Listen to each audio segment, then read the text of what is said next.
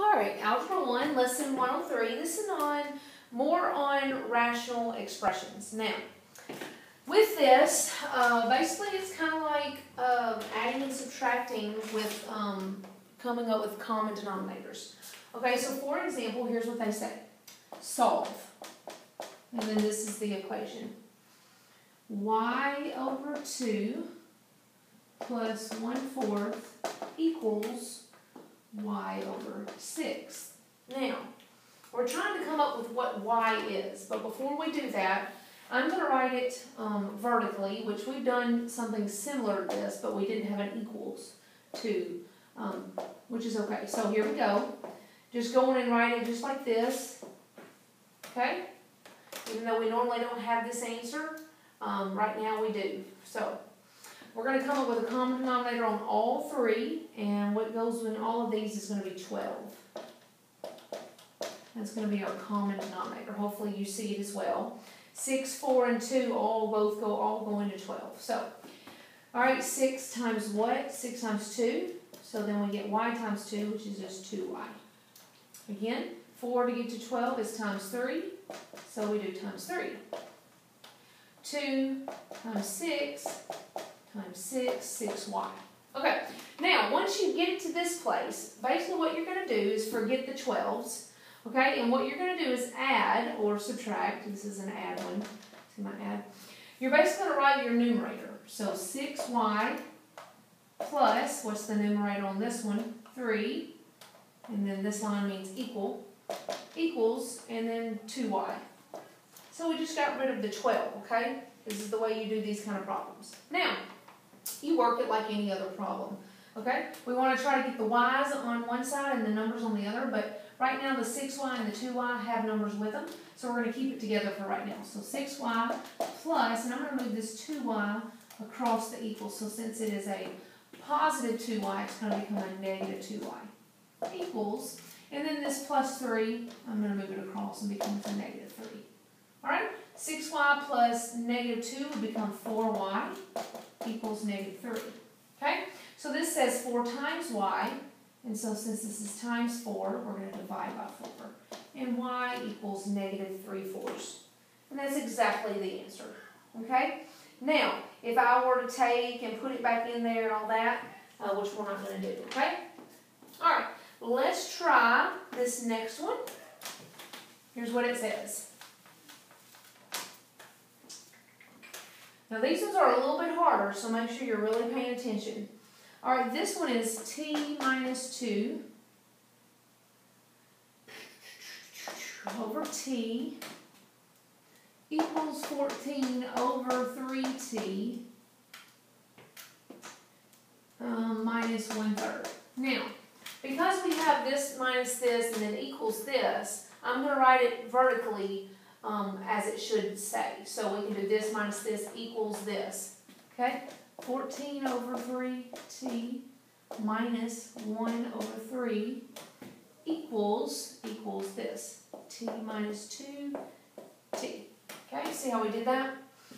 Alright. Now, on this one, our common denominator is going to be 3t. Because I have a 3t here, a 3, and then a t. So it's going to be best to do 3t.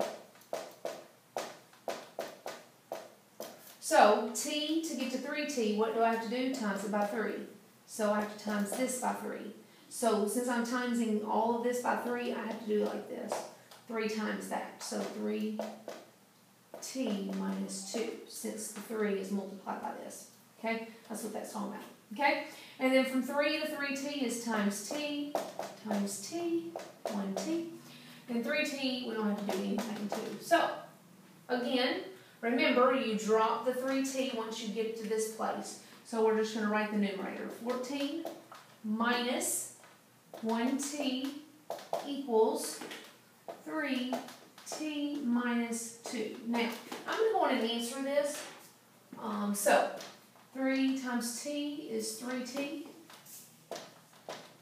And then 3 times t is 3t minus 3 times 2 is 6. So, there we go. Finish that Alright, and now we bring our t's together and our numbers together. So that's what we're going to do. I'm going to go ahead and bring my t on this side. So I have 3t, and then I bring this negative 1t over, which becomes a positive 1t. Equals, so we're done with that. I'm going to move this minus 6 over here, which becomes plus 6. Okay? So we're done with that. And then I just bring the 14 down. 14 plus, I brought my 6 over. And then, okay, so that's 4t equals 20. And then that says 4 times what equals 20, so we know that t is 5. T is 5. Alright? Do a few more. Now each time, I don't want you to stop it because each time it gets a little bit harder. So, pay attention. Here we go. N over n plus 2 minus 3/5 equals 0. Now on this one, you still have to do it just like normal. So n over n plus 2 minus 3/5 equals, and I'm just going to make 0 over 0. Okay? Now, what do all three of these have in common? Well, it has to basically be 5n plus 2. So 5 times n plus 2. Let me make sure I did that right. 5 times n plus 2, yep. So that is our common denominator. I just took the 2 and put them together.